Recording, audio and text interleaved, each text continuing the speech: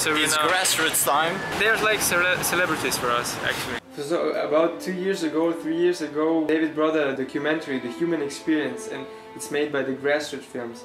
Up till today, it's still my favorite documentary. And I really never thought I'm gonna meet the guys that are in that documentary and who made the documentary. And we actually come there and we go to lunch with them. And it was crazy. They're so like really awesome people, really kind, and I don't know. We actually saw like a preview of their next film. They had us in cheers almost at least three times, I guess.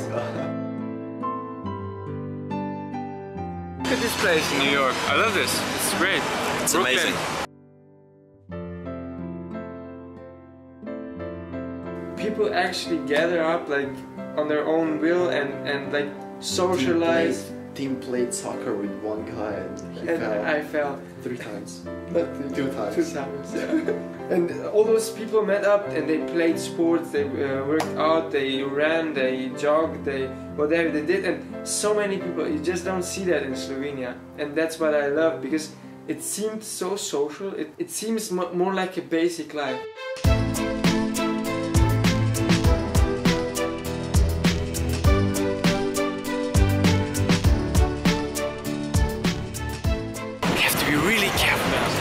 Go inside. Only the richest of the people come here. Richest of the apples.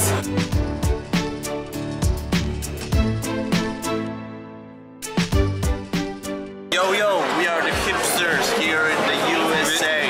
In the Apple Store without an iPhone. And after that we went to meet up with Bailey and his friend Tim. We actually met in a nice coffee place. In Brooklyn. And they were awesome people, like. Then say we saw a screen. We saw she invited the old us. life of Timothy Green.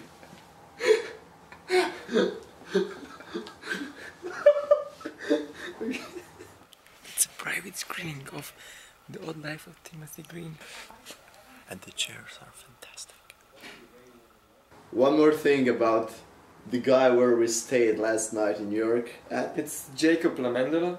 And with him, I think you can see like where the passion gets you if you're really into something. Yeah. And he works a lot. He's focused on what he's doing, and I think he'll get far. So thumbs up for the Cannes Film Festival where we met him. We met him at the Cannes Film Festival.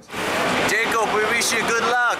It's raining again. There's always a vlog where it's raining, and I have no raining song anymore. Oh, I have one like it's raining on prom night.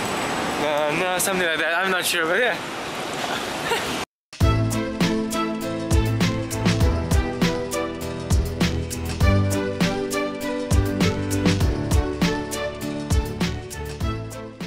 And then a 6-hour flight to LA. Good. See you guys.